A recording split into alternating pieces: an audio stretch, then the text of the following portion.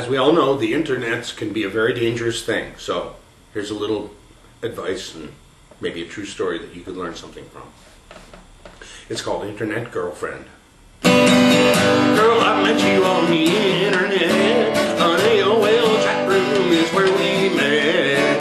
Your smiling faces made my heart skip a beat. Well, you got mail, maybe we should meet. You're my internet girlfriend. I really hope you're not a lie. You're my internet girlfriend. I really hope you're not a guy.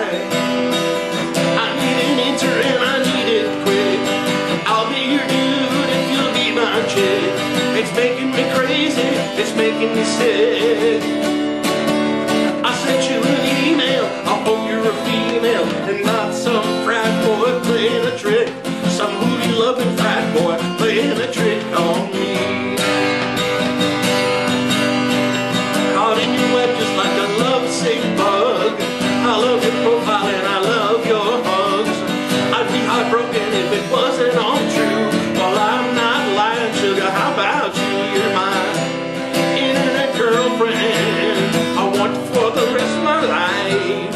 You're my internet girlfriend. I want you to be my wife. But I can't make a move until I know for sure that you're not an internet predator. My heart's online, sugar, how about yours?